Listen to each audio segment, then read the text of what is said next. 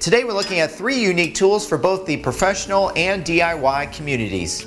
As you may know, I normally don't highlight specific tool companies, but now more than ever, I believe that we must support all small US-based companies in any way that we know how. And I'm totally excited to share with you these tool companies, as well as give you a chance to win one of their products. If you're interested, stick around to the end. In a lot of ways, these 3 tool companies that we're going to be looking at today are similar in the fact that each one first started with someone working in the trades, realizing the need for a new tool and filling that need. Now, one of the companies we're going to be looking at today has been around for 25 years and has a team of 13 people. Another one has been around for 2 years with a team of 2, and the last one we're going to be talking about has been around for 7 years with a team of 1.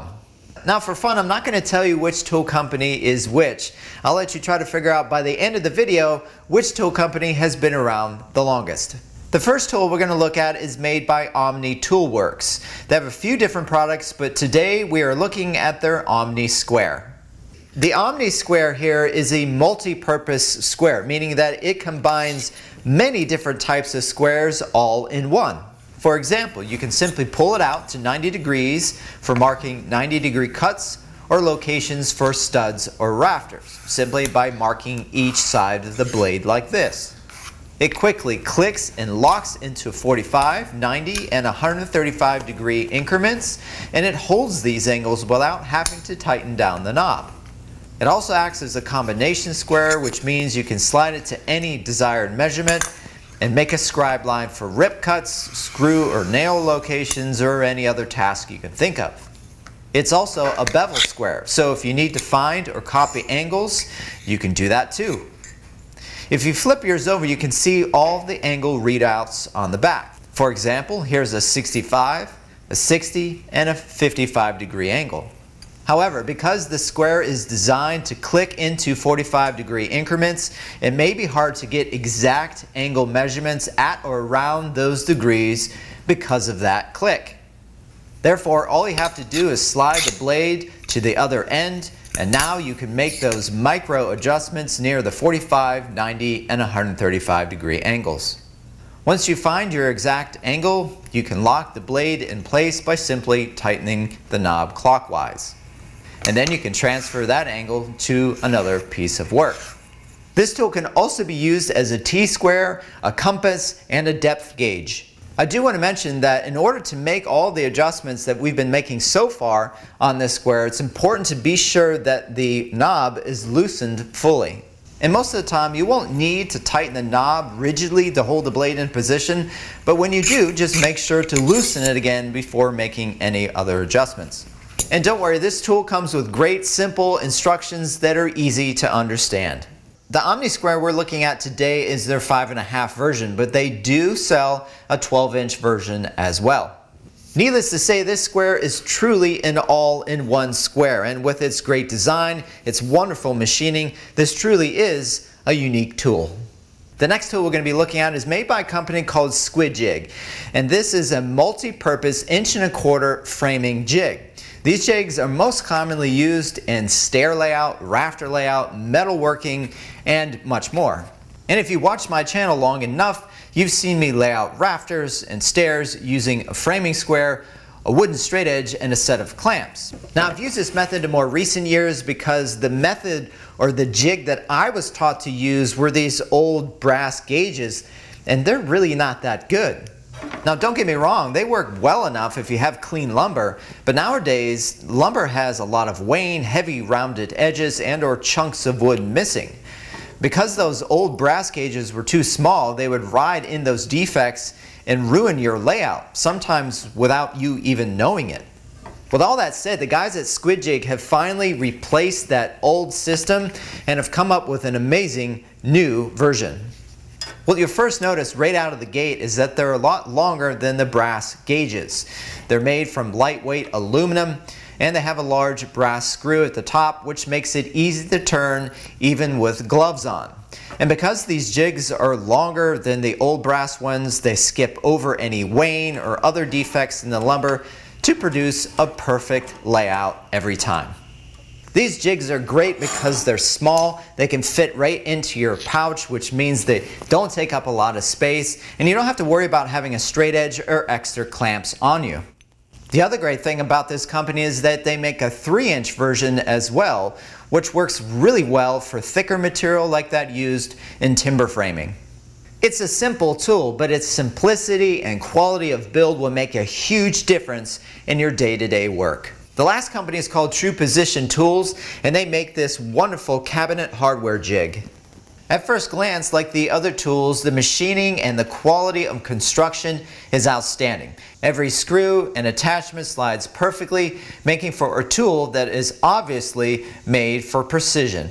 This jig's main purpose is to install knobs or handles on any cabinet door or drawer without having to measure a million times or make your own wooden jigs.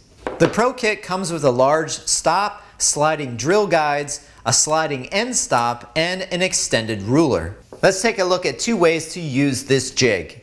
The first way to use it is to install knobs on cabinet doors. The stiles on this particular door are 2.5 inches or 63.5 millimeters wide. So in order to center our knob, we need half that distance, which is 1.25 inches or 31.75 millimeters. Next, set the large stop at the measurement, which again was 1.25 inches, and this sets the correct distance from the edge of the stile to the center of our hole. Now all we have to do is locate how far up the stile we'd like to go, and in this case I'll set that to 2 inches using the end stop. With that all set up, all we need to do is position the jig tight to the side and tight to the bottom and drill a hole for the knob. What's great about this tool is that if you have to drill a hole opposite of your current setup, all you have to do is simply flip the jig over, line it up, and drill your hole. As you can see, once you have your jig set up, it's very easy to jump from door to door or drawer to drawer, no matter what side of the hardware you're installing on. The second way to use this jig is to install handles on a drawer. To do this job, all we need to do is add the other sliding drill guide, and because our handle spacing is 4 inches or 101.6 millimeters, we simply need to slide each drill gauge 2 inches out from the center line of the jig. Because the overall width of our drawer front is 8 inches or 203 millimeters, we need to set the large stop at half that distance or 4 inches.